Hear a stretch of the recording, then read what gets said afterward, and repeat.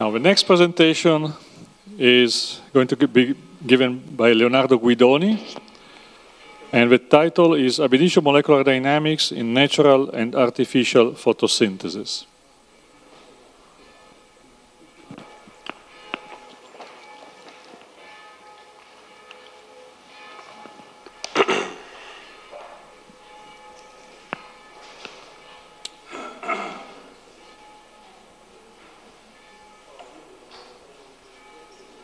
Okay, first I have to thank the organizer for such nice place where to organize a one-day workshop.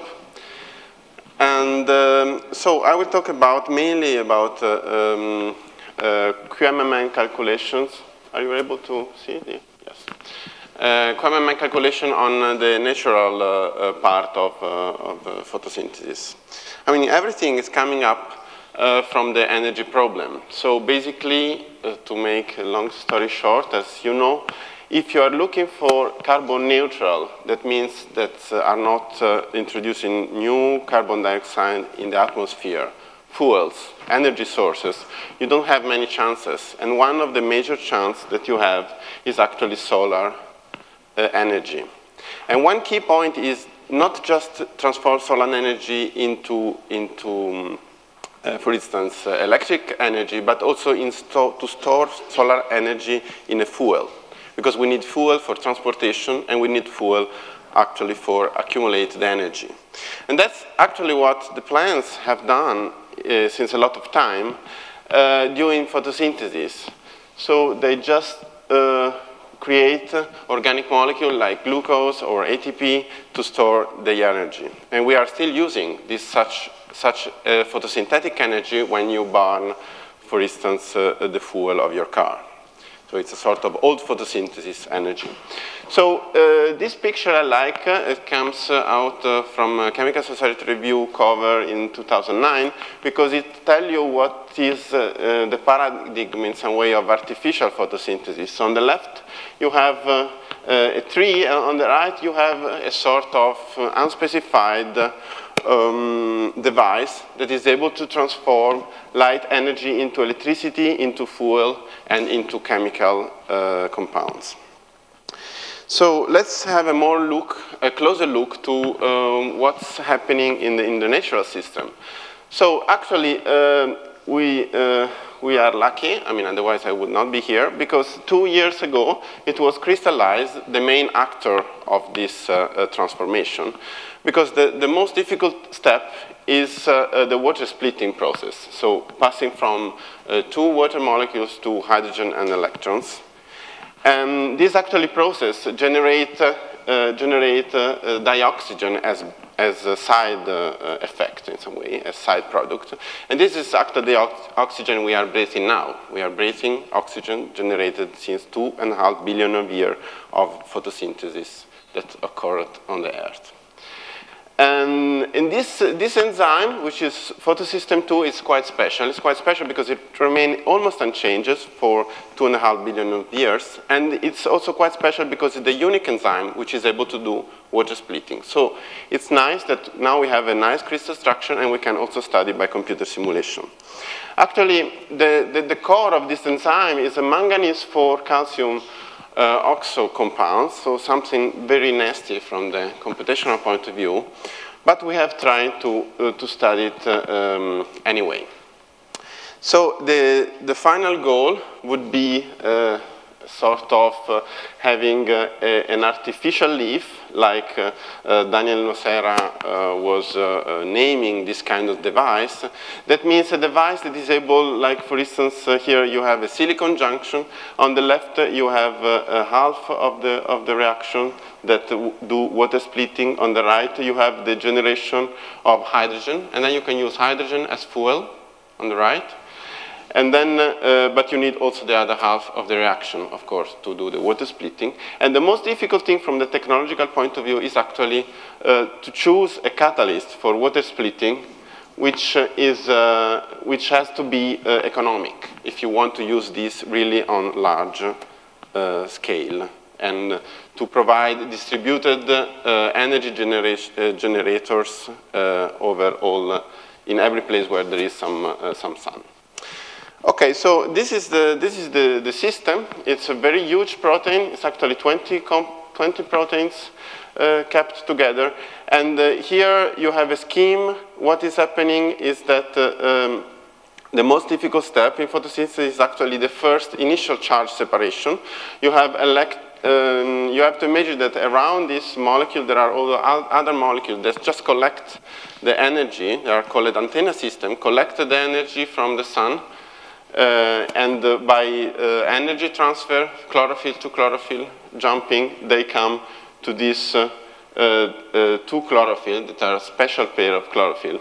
And this special pair of chlorophyll donates electron on the upper side, and they oxidize this tyrosine, and the tyrosine oxidize the manganese cluster. And the manganese cluster, after having accumulated 4 oxidizing equivalents, so 4 electrons less, can perform finally the water splitting. So there are a lot of interesting things coming out of this structure. For instance, you can identify where the protons are getting out of the cluster, where the water is coming in, and so on. Basically, the full catalytic cycle is described through this Koch cycle, and is you have protons and electrons that alternates, that go out of this cluster. Of course, there is also the protein around. In a catalytic cycle, and there are several states that are called S state, S0, S1, S2, and so on.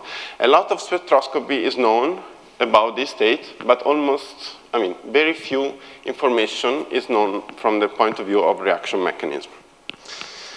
Okay, so now we will focus on one just one piece of this cycle, which is the S2 state, and one thing that come out that is a bit weird on the crystal structure is that this oxygen here has a rather strange distance with respect to the manganese.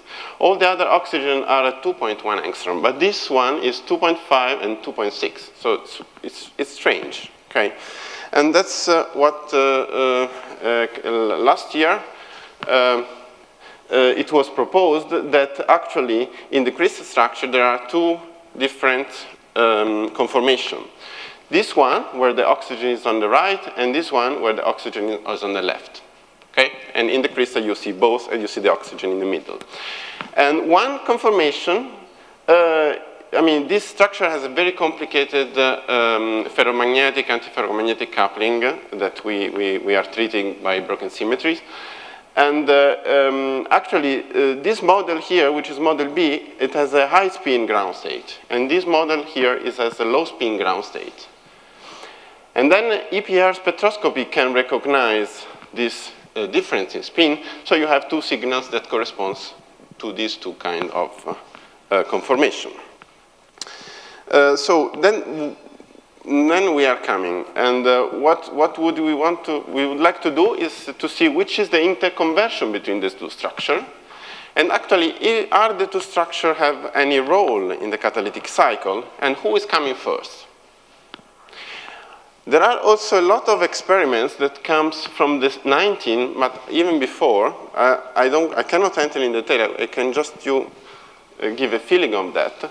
They basically study the system at different temperature with different condition of irradiation conditions, so different kind of light incident, and they did many APR experiments, and actually they turned out that the signal that they had at the end for this state is very dependent on the temperature, on the protocol procedure, and also on the kind of irradiation that you have. Like at low temperature, you get, for instance, a high spin signal, and at high temperature, you get a low spin signal, and you don't know why. So we came with QMMM molecular dynamics with broken symmetry and DFT plus U. You need something more than plain GGA. And actually, we have the dynamics of the full system at the classical level, but then you have to select, of course, a region that will be treated at the quantum level. And then you can run Born-Oppenheimer molecular dynamics on this subset in a QMMM scheme. That means that you fill in a Hamiltonian way the external field of the full protein. And this we did with the CP2K code, which is very nice and very quick. And what is important, just to stress, is that doing molecular dynamics on such complex systems is really crucial, because it allows you to overcome very small energy barrier that otherwise you would never overcome if you just do geometry optimization. Of course, if you want really to escape from free energy minima, then you need some metadynamics. But anyway, you are able to overcome a small barrier, and the hydrogen bond network is arranging and so on. Okay, so let's see. This is the picture that we have. So we did molecular dynamics. We can also calculate the free energy by thermodynamical integration of the interconversion between model A and model B. As reaction coordinate, we have a combination of distance that describe the transition from A to B, which is this. And what comes out is that the transition from A to B occurs in the low spin state. Okay? And the energy difference actually here is very small. So the A state, the ground state of the A state is low spin, but the energy difference is very small, so we are supposed also to populate other spin states, even in the ground state of A. And the same is the other way around. So basically, I mean, what is emerging from the dynamics is the following picture. You have model A, which is slightly thermodynamically more stable than model B. And you have a barrier between them about 10 kcal. And the interconversion between A and B occurs in low spin. So if you are in A, and then you can cross. 10 kcal corresponds to about, I mean, if you are at temperature which is higher to 150 degrees, then you can overcome 10 kcal in a reasonable time from the experimental point of view. Good.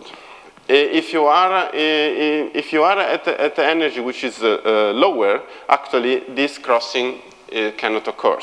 So you are trapped either on the right or on the left side.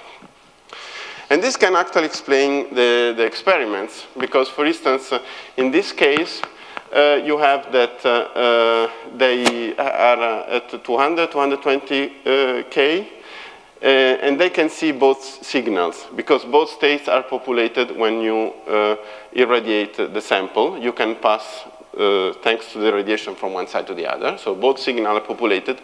But then when you do the EPR at 10 Kelvin, you cool down the system, and so only the thermodynamically more stable state will be populated, and you can only see the signal for this state. But when you decrease the temperature, what's happening is that when you switch off the light, then this state, even if it's not thermodynamically favored, will never cross the barrier because the temperature is too low, and you see both signals actually. And this is actually what experimentalists have seen.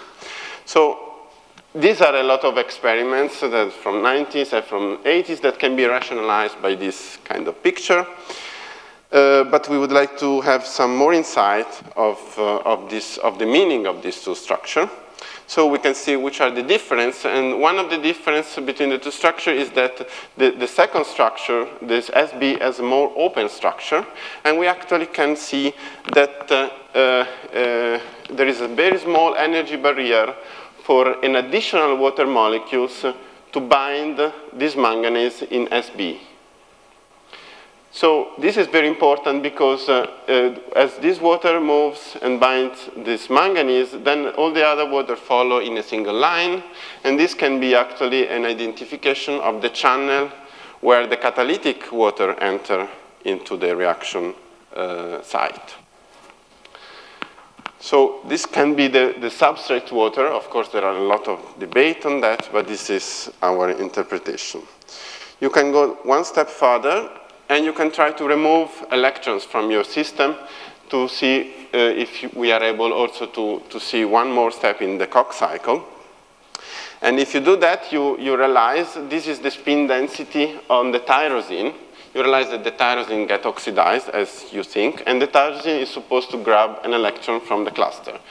But just to make things short, the tyrosine is able to oxidize the cluster only in model B, but not in model A.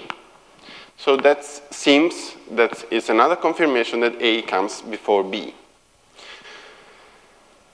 Okay, so this is a sort of revised and picture of the Koch cycle, I mean pictorial picture. We did this for a cover.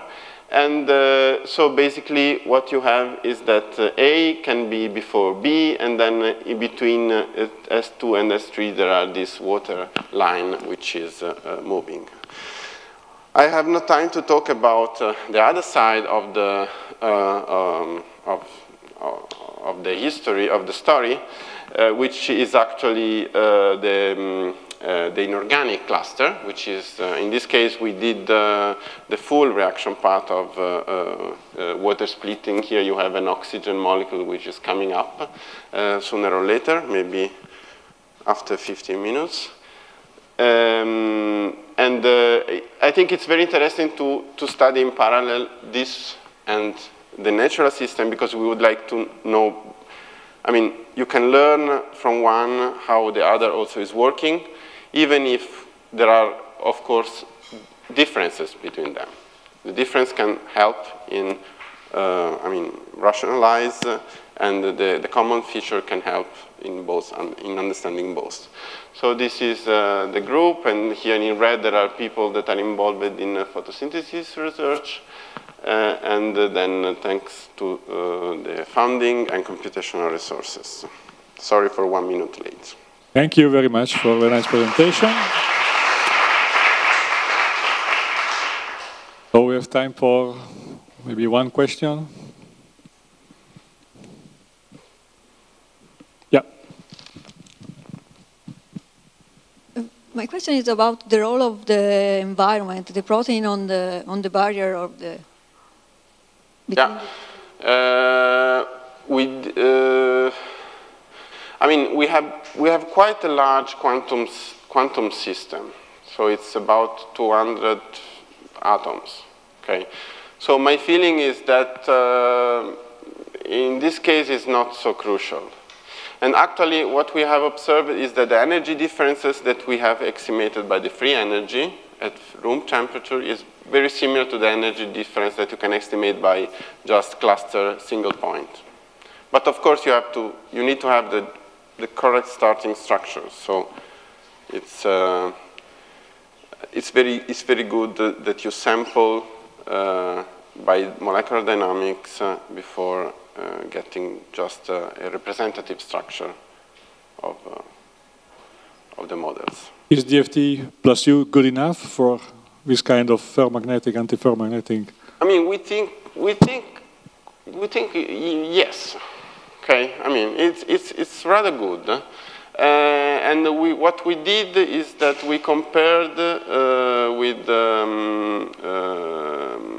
J coupling constants for small manganese clusters, where you have experiments, and we got very good agreement. And basically, it's performing, in a similar way with respect to Vitrolip.